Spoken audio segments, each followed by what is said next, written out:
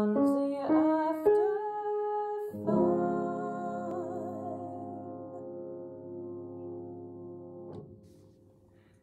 Welcome back for another episode of Fonzie After 5, my ode to late night 90s call-in radio with a holiday twist. Tonight, I am so happy to be joined by my friend, Bernard Holcomb.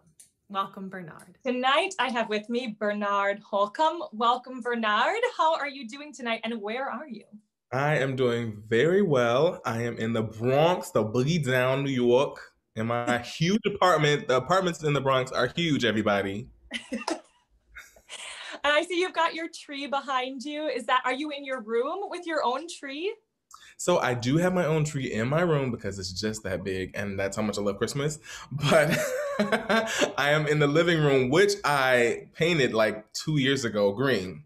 It used to be a yellow color, but now it's very Christmassy in here. I'm very comfortable.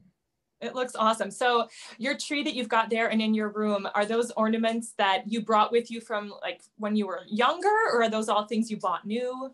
Oh God, could you imagine? I wish that I could have saved some ornaments from when I was younger, but number one, they were all glass, right? That thin glass, and so they broke very easily. And also, like, for whatever reason, with us moving and me going to college, and like no one has anything from when I was a kid. So these are all things. This is a new tradition. These are things that I bought for myself when I moved here into this apartment. And when you were little, where did you spend your Christmases? In Detroit, with my family, and it was amazing. It was absolutely amazing. My parents thought something was wrong with me because I was mesmerized by the Christmas tree. Like I could sit for hours and stare at the Christmas tree. And I still do the same thing here in my own apartment. I'll just stare at these lights. And there's just something about the lights that and the shiny like things on the tree that really mesmerize me, that I love about the season, love about Christmas. So if you think back to the trees when you were little, when you first were mesmerized, can you describe them? Like what kind of lights did you have? Or do you have any ornaments that you remember? Like, oh, I really liked that one. Or what did you put anything on top of the tree? What did your childhood tree look like? So I feel like such a kid. Like thinking about it takes me back to that place, and just takes me back to that place of sheer joy and excitement.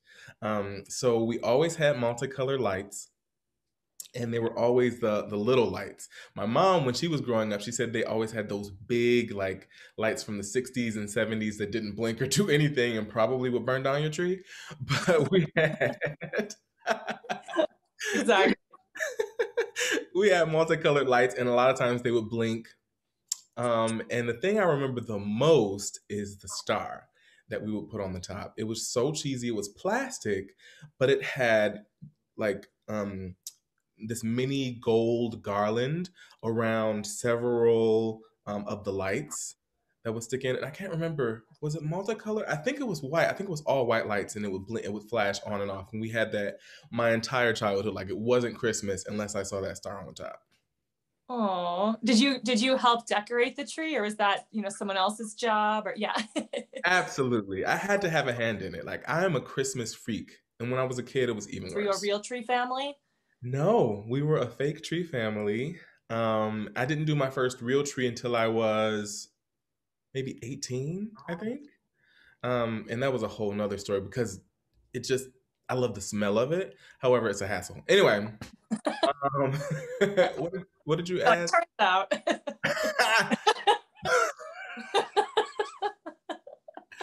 Was it the skirt? What did you ask? I forgot. Yeah, did you put anything around the bottom of the tree? Like, was there like a skirt around the bottom or anything? Yeah, so we had a Christmas tree skirt. It was red and white, and it was made of a very like cheap material, but I just loved it. It had to be there. Yeah. And where in your house would you put the tree up? So the tree was always in the living room, in front of one of the windows. We had like this bungalow house, and the living room and dining room were connected. So it would be on the living room side in front of the window, and then we would always decorate the other window too. Oh, what would you put in the window? Some of those big, huge lights that will probably burn down. And it's funny how my taste has changed Because now all my Christmas lights, except for one thing in the house, are all like non-flashing white lights, like in all my windows, on the tree. It's very classy, very clean. Yeah, well, it looks absolutely beautiful. I love it. You had two brothers, right? Were they equally as into Christmas as you were? Absolutely not.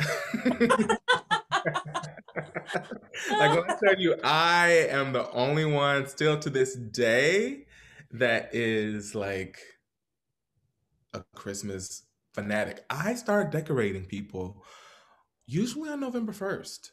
And if I Okay. could before November 1st, I would. But I'm like, okay, let me hold off until at least November 1st. It's like if there wasn't Halloween in the way, you could just like go right to it. Exactly.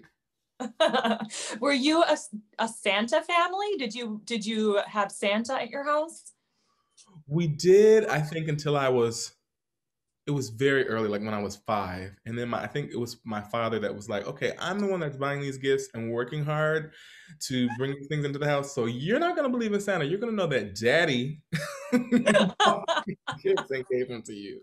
And I always wanted it's tied to Christmas. I always wanted a fireplace in our house, but we didn't have one. So I was always stumped like, okay, how is Santa getting in? Does he have an extra key? Like, how is he getting in?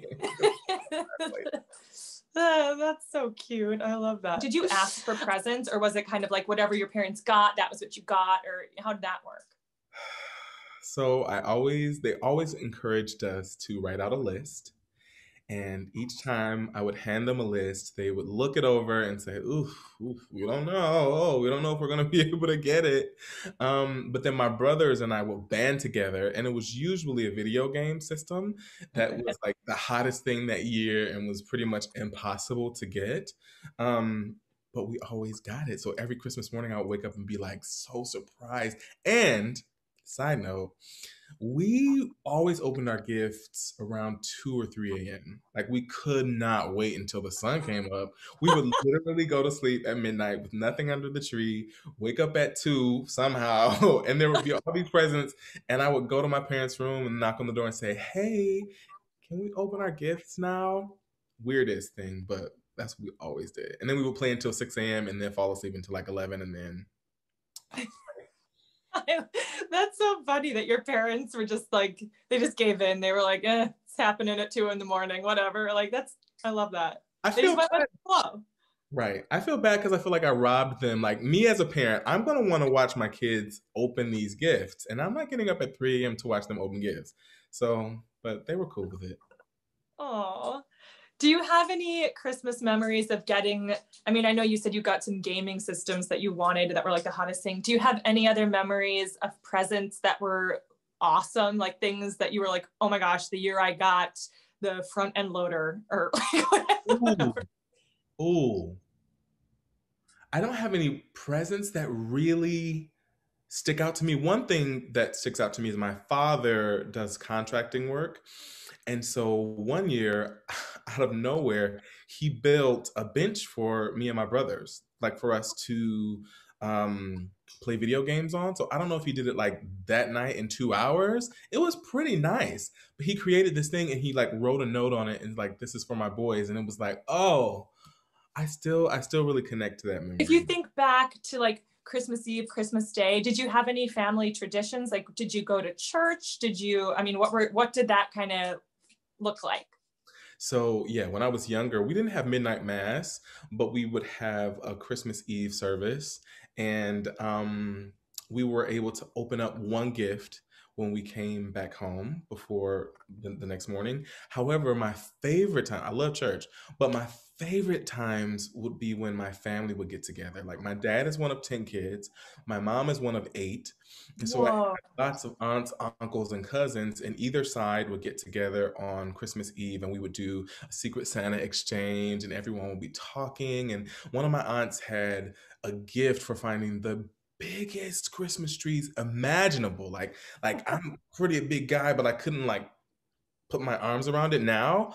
And those are the times that I really cherish. But one thing I do remember as far as food is concerned is my grandmother on my mom's side I don't know. I cannot find a recipe. I've never tasted something similar to what she would make, but she would make me a yellow cake with this dark chocolate frosting. And it was so moist that I just, oh God, I wish I could find someone to either give me the recipe or make that cake for me. But she always did that for me, like around Like Christmas looking time. back on the traditions and memories you have as a kid, is there anything that like when you have your own family that you want to bring with, or anything that you're like, we never did this and I really want to do this with my own family? Like anything new that you have in your mind that you want to start? Oh yes, absolutely. I always wanted a fireplace and I always wanted a piano when I was a kid. And I do have a piano here in the Bronx in my apartment. Not that I'll be here when I have a family, but when I do have a family and I have my own place, we're definitely sitting down to the piano and having like Christmas time. What are the things called? Carols. And I'll be playing. I've been learning how to play throughout this whole pandemic by ear. I can also read music, but we're definitely gonna sit down and like I'm probably gonna be the house where everyone comes because I'm Mr. Christmas, right? So my friends, their kids, all my family, I want them to come over and like spend Christmas Eve with me. The rich musical heritage and history of Detroit and all the acts that have come, Motown. Outside of that, there have been so many others, but Detroit, just as a city, has a very rich history when you think about the automotive industry. And I just recognized, or just was, I found out, a friend told me because he works for Detroit Public Schools, that Detroit Public Schools was really like the blueprint for the country.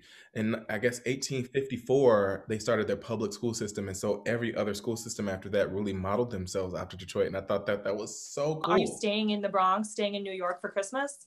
Yeah. Yeah. Will this be the first year that you're in that apartment for Christmas, or have you been there before? I've been here before. I think I was here in 2015.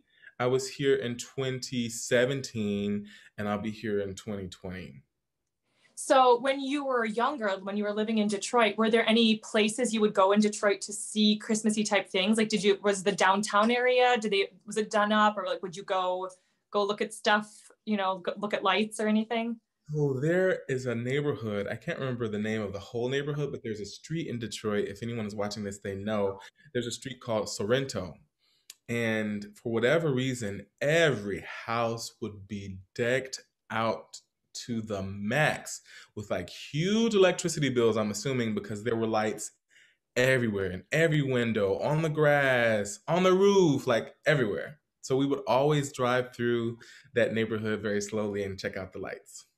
Oh, that's fun. Is there anything that you do? I mean, I know this year's a little different, but any places that you like to go in New York to see the Christmas decorations, or do you do the Rockefeller Center thing? Like what do you like to do? You know what? I think, was it last year was my first time? No, maybe it was 2018, my first time going to Rockefeller Center, because of Home Alone 2. I was like, I gotta go, right? I gotta go like see what this is all about. Otherwise, the one place that I always usually go is Macy's because they have the Believe sign up there, and I love it. But there are also some places along Fifth Avenue, maybe in the 40s, 30s, 40s, that have. There's one place that always has these huge Christmas bulbs and like candy canes that I usually stop by. So I know we both were in Chicago during the holidays for at least 2 years. Did you ever ride the Christmas L? No, I saw someone post a picture of it the other day, and I was super jealous because I was like, I never got a chance to ride the Christmas L. Shoot, Bernard, you'll have to make it happen some year. You gotta go back and do it. Did you ride it? Did you catch it?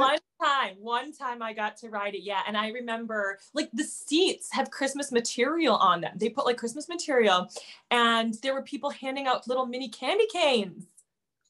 Was there a schedule, like, or were you just super lucky? Well, there technically is a schedule. Like they'll tell you when it's supposed to come through, but it was just pure chance that I was there one night. I think it was like coming home from Lyric or something. I don't know. It was just pure chance that I was there when the holiday all came through, and it was pretty amazing. I'm not gonna lie. I mean, Detroit has the potential, at least, for snowy Christmases, or at least cold winters for sure. Did you play outside in the snow as a kid? Was that something you and your brothers did?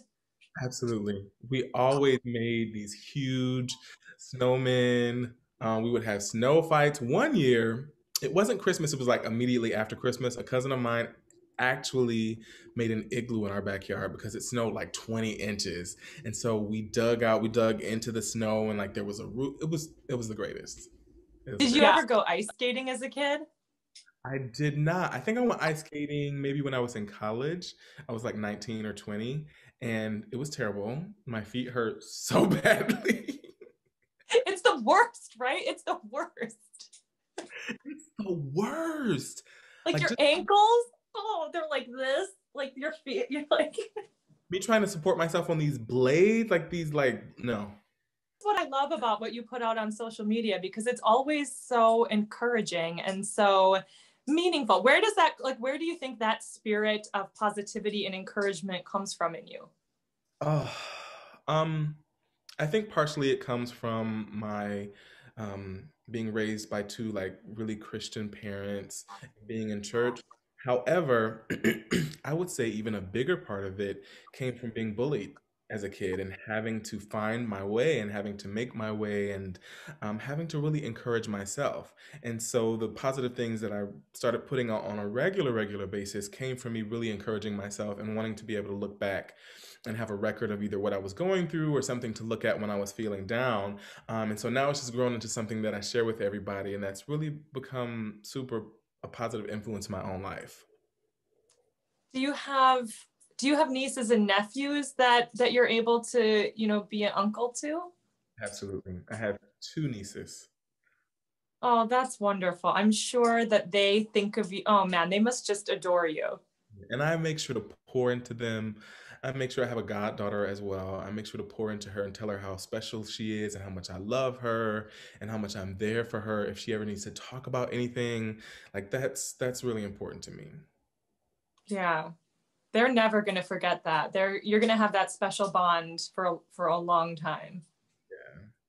Yeah. Will you be sending them any Christmas presents?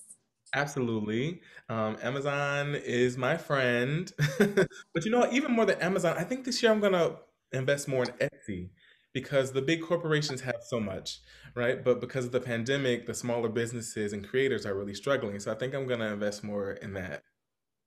Do you think it's fun to shop for little girls? Absolutely. Absolutely. I love finding the little things and finding things. I struggle sometimes with gift giving, especially if I don't know someone, because I really want it to be well thought out. I really want it to be something that's like Uncle Bernard thought of you and like you had to have this thing. Do you have a favorite Christmas hymn that you remember singing in church? Mm. Oh, come, all ye faithful. Oh, that when I would hear we used to do a Christmas pageant at my church, and they would turn off the lights and they would light candles, and we would sing that. And it would start with music, but then it would go to this a cappella section, and just hearing the joy and the adoration and the worship come out of people's voices. I still like I can feel it in my chest. The feeling that I had when I would hear that. My favorite Christmas memory was 1989. I remember, and I was the first one to get up. We had like a cousin and her family staying with us, like her three kids. And I went to sleep and there were no presents. And then I woke up at 3 a.m. and it was like I couldn't hardly get into the space because there were so many presents. And that actually was the first year that I got a keyboard. And I think that's like when we were talking earlier about like the gift. Um, but the thing that I love the most about Christmas and about the holidays is togetherness and family being together, whether someone's traveling in from out of town. And so that makes this year even harder because a lot of people aren't able to gather and be together. But I'm so grateful for technology, which allows us to be on Zoom. And it's not the same, but I really love the idea of getting together with friends and family. And it's the time of year where I'm reaching out to people and letting them know I'm grateful that they're in my life. Also, just thinking about the past year and thinking about the year ahead, yeah. But the main thing that I love about this time of year is the togetherness and the I love. mean, aside from all the decorations and everything, I know you mentioned that you just love the togetherness, but how would you kind of sum up like what Christmas means to you? Hmm. Christmas means love. Christmas means warmth. Christmas to me is about giving. As I've grown older, when I was a kid, it was all about the gifts and what I could get. But now it's really about how much I can give. And it may not even be monetarily, it may not be a gift. It may be creating a space for someone to talk to me about something, or it may just be giving a kind word to a stranger, or looking at someone in the eye on the street and just acknowledging their presence. But this time of year really feels like love from me to the world. Hmm. Yeah. Yeah. And do you think that there's anybody particular in your life who you're thinking about this year that you feel like needs a little extra, or you don't have to say who they are, but just, I don't know, anybody that you're thinking you're going to make a point of reaching out to or anything? Absolutely. Absolutely. There's actually a list because of, the pandemic and everything that we've been through this year. And I feel incredibly blessed because I haven't been super affected by it financially and otherwise. And I know that there are people that really have. So I really want to reach out to them and just love on them a bit. Yeah. Is there anyone that you feel like does that for you in a special way? Anyone in your life that just seems to always be there? Oh, yes. I call her my sweetie. It's my aunt, BB. She lives in Memphis, and she will text me. She will call me. We talk very, very often, and she's always pouring into me, and I love her so much. So, Bernard, thank you so much for talking to me tonight. It was really great to reconnect and to see you and feel all the positive energy coming off of you. Before we go, I was wondering what song you would like to request and who you'd like to dedicate it to. I would like to request I'll Be Home for Christmas, and I would really like to dedicate it to anyone that feels alone, anyone that feels lonely, anyone that feels like they don't really have a home for the holidays. Mm, that's really nice. Bernard, here is I'll Be Home for Christmas, sung by Caitlin Lynch and her husband, Jonathan Lasch. Oh, and it's her hubby. Yeah, we have Caitlin and Johnny coming to you from somewhere near Detroit, I believe. Yeah. Okay, here we go.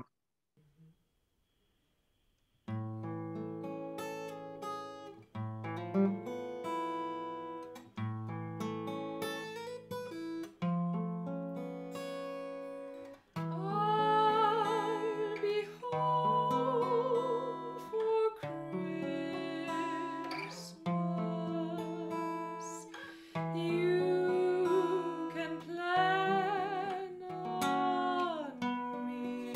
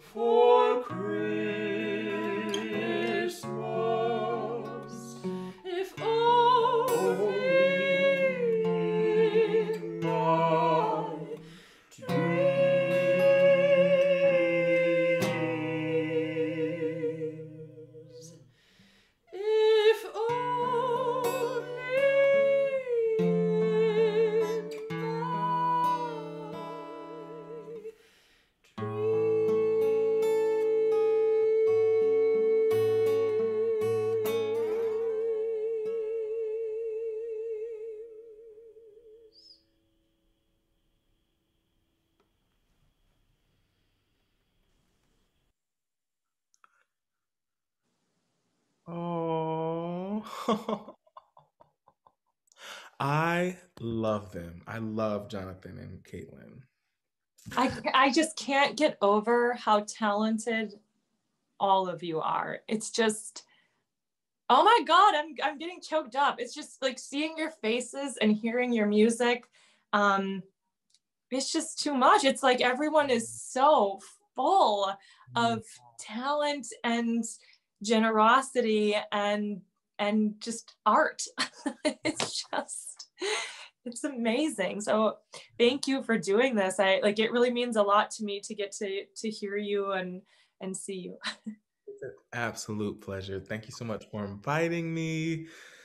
Oh, I am so full. I am so full, and this was needed. Wonderful. Well, Bernard, Merry Christmas to you. Merry Christmas to the BAM household.